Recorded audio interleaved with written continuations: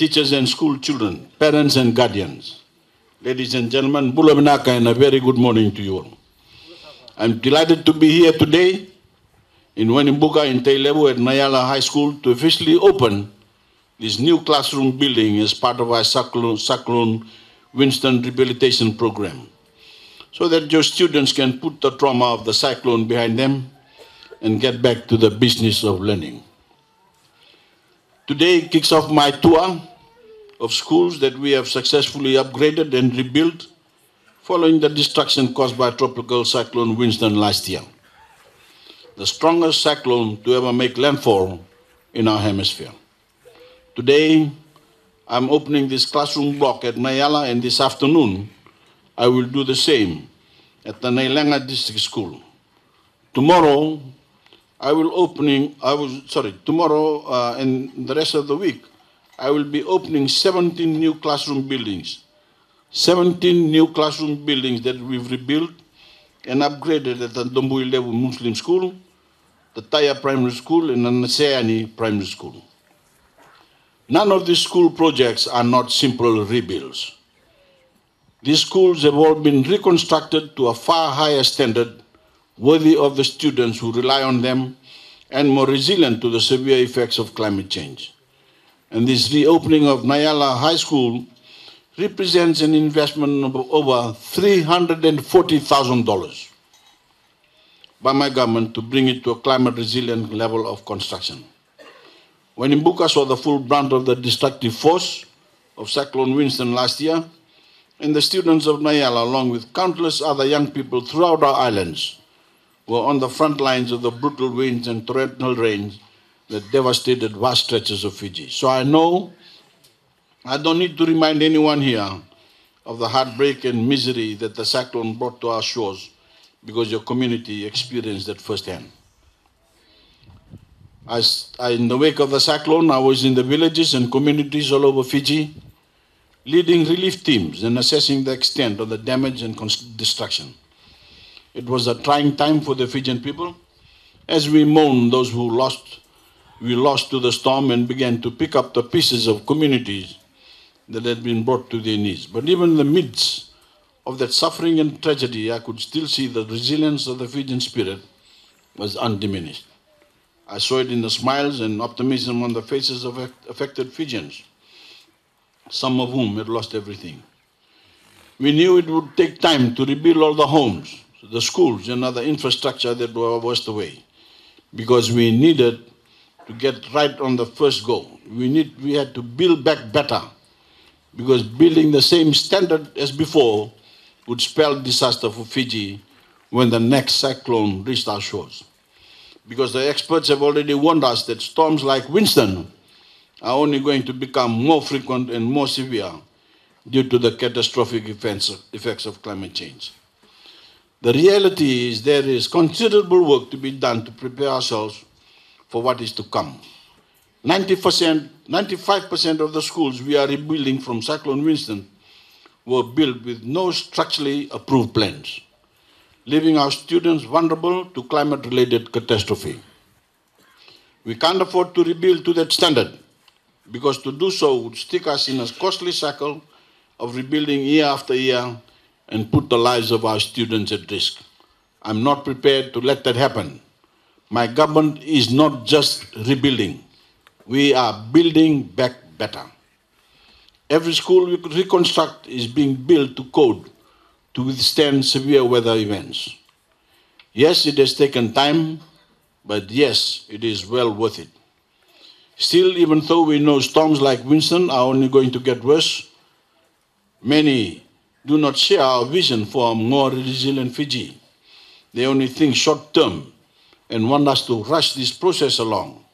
But that would compromise the safety and security of our children and ordinary Fijians. That is not responsible, and that is not true leadership. My government isn't taking the easy road. We are not hurrying up to put up schools that will only stand for a year or for a single term in office. We are building a Fiji that will last, schools that will stand for generations, and homes that can be depended on to keep our people sheltered and infrastructure that can be relied upon in terms of crisis. We are making steady and unrelenting progress towards that goal, and we have a clear game plan for building back Fiji better than it was. This financial year, we have seen enormous resources poured into our rebuilding effort, and we've already completed the vast majority of groundwork to reconstruct many of our schools.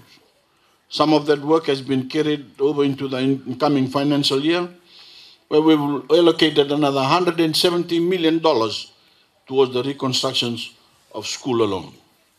Our rebuild has also seen unprecedented collaboration with the private sector, including the Fiji Institution of Engineers, who I'd like to thank personally for carrying out assessment work for our schools pro bono, which is free of charge, and for assisting with our Adopt a School program. On behalf of a grateful nation, Vinakavalebu to the Fiji Institution of Engineers. So,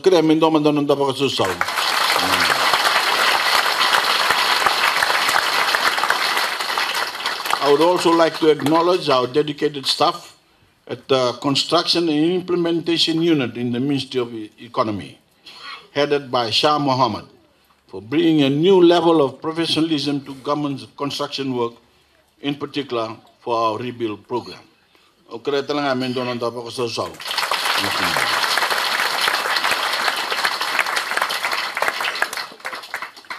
We've also borrowed to complement our own allocations toward the rebuild.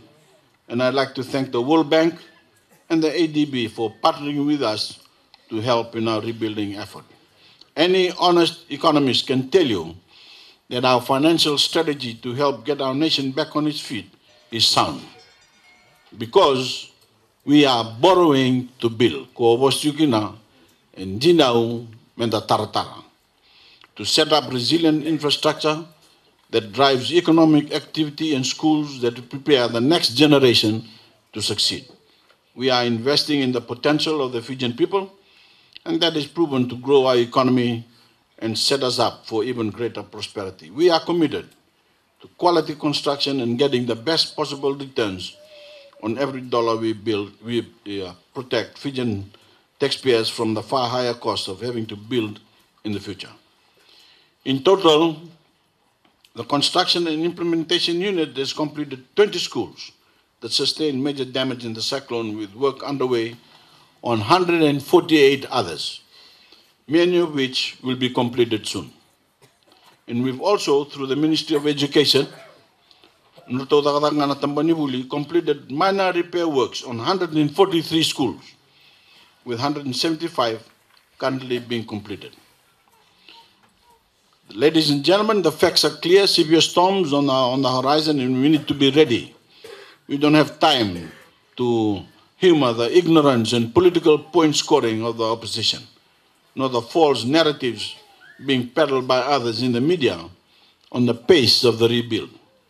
Progress is being made, real progress, not temporary fixes. And I'm very proud of that. As part of the effort, we've completed the construction on this new classroom building at the Naiyala High School, making your school more resilient to severe weather and more capable of serving your students. Today, your community truly has something to celebrate, as this project marks a big step forward for our effort to build back better. And the completion of these new school blocks send a strong message to your students that we care about their success and are prepared to invest their futures. Our work across Fiji is far from finished, and it will not stop until every affected Fijian, family and household, is able to have their own way of celebration and begin putting the memories of Winston's devastation behind them. My government will not rest until that day arrives.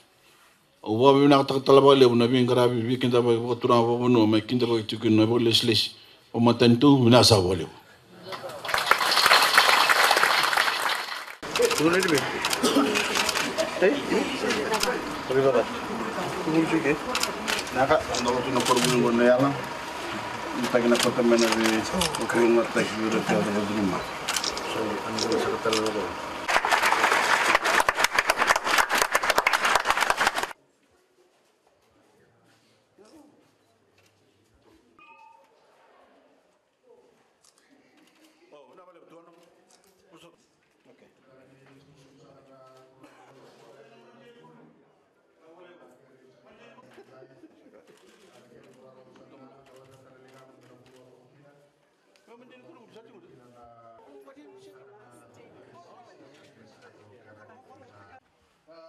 Untuk mengisar sudah menurunkan tirutu. Kita akan menurunkan roti. Nanti ada bersama menurunkan roti kiwa. Karena kena isi simbol bicara bukan jinjin bulan di bawah turun tadi. Karena bisa kasih singkong, sulit buat asal waktu namanya di letak